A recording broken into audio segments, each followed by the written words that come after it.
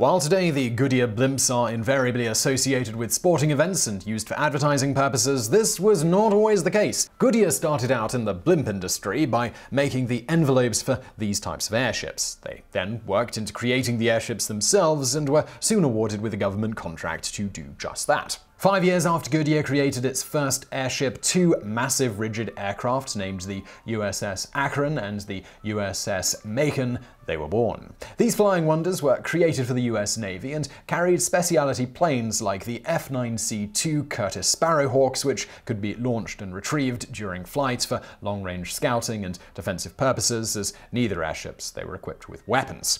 These massive aircraft were built with internal metal frames. They could carry and maintain up to 5 planes while airborne, and were over 2 football fields in length and weighed in at a stunning 400,000 pounds. That's 181,437 kilograms. 6.5 million cubic feet of precious helium were needed to lift these monumental ships into the sky. On April 3, 1933, the Akron was sent out to calibrate radio direction to find equipment along the northeastern coast of the United States. Only a few minutes after midnight, the aircraft was hit with a series of strong winds which caused the ship's tail to strike water and crash. 73 lives were lost that night, with only 3 survivors. On February 12, 1935, the Macon joined its sister aircraft when it hit a storm and its upper vertical fin was damaged. The blimp rapidly climbed to a dangerous altitude of 5,000 feet, which caused the automatic gas valves to open and release helium before its unavoidable descent. The Akron had crashed into the Atlantic Ocean. The USS Macon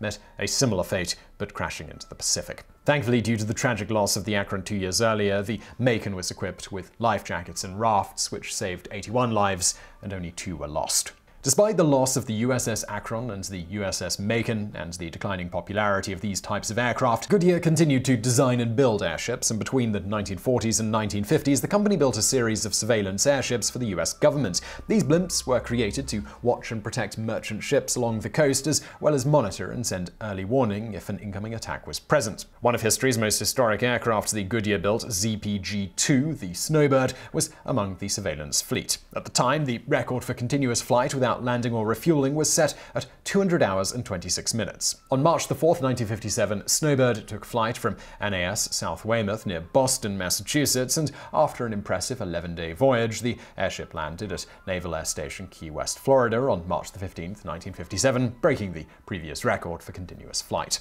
Since then, 4 Goodyear blimps have crashed due to bad weather or malfunctions. The most recent accident was the Spirit of Safety, which, ironically enough, on June 12, 2011, caught fire. The Australian pilot, Mike Naranczyk, was a hero during that crash. The 3 survivors of the crash told the media that the blimp had caught fire during landing. Once the blimp was a mere 2 meters off the ground, Mike told the 3 passengers to jump to safety, which they did. In his last moments, rather than attempt to escape himself, Mike steered away the burning blimp from the ground crew and was later found dead at the controls. As to how the Goodyear blimp became inexorably associated with sporting events, this happened in 1960 when Goodyear, with the end of their government contract for airships looming, switched gears and decided to try using their blimps as aerial platforms for cameras during sporting events. This provided a service for sports coverage outlets while simultaneously functioning as a highly visible advertising platform for Goodyear itself. The first such event, partially filmed by cameras aboard a Goodyear blimp, was the 1960s Orange Bowl in Miami. Needless to say, this has worked out exceedingly well for the company, with Goodyear blimps traveling an average of 100,000 miles per year to various major sporting events, which is saying something considering that they travel at an average speed of just 35 miles per hour. That's about 16 kilometers an hour. However, they are capable of speeds as high as 53 miles per hour with favorable winds and the twin 210 horsepower engines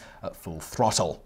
And now for a bonus fact. Contrary to what you may have read, the word blimp did not come about from the fact that Type B airships in the United States were non-rigid, hence Type B limp. While there were Type A and Type B class airships in the US, the word blimp popped up in 1916 in England, a year before the Type B classification in the US. There is also no documented evidence of the US Type B ever being called limp. As to the real origin of the word blimp, well, this is up for debate, but it's generally credited to British Navy officer Lieutenant A.D. Conyngham. The story goes that he coins the word after the noise that's made when flicking or tapping the airship's outer envelope.